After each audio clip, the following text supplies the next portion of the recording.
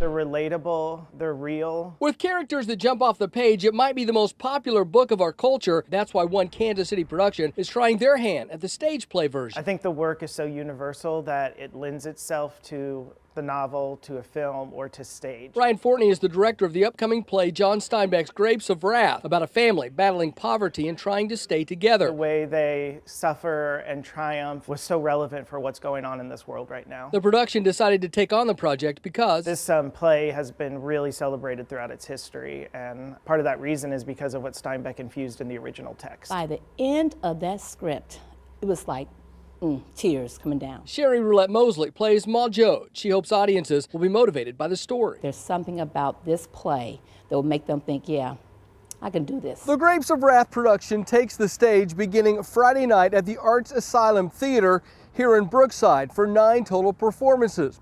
And unlike the long 3.5-hour movie, Ryan says the stage play will be about half that. We're really excited to put our own stamp on it. In Brookside, Alan Shope, KMBC 9 News.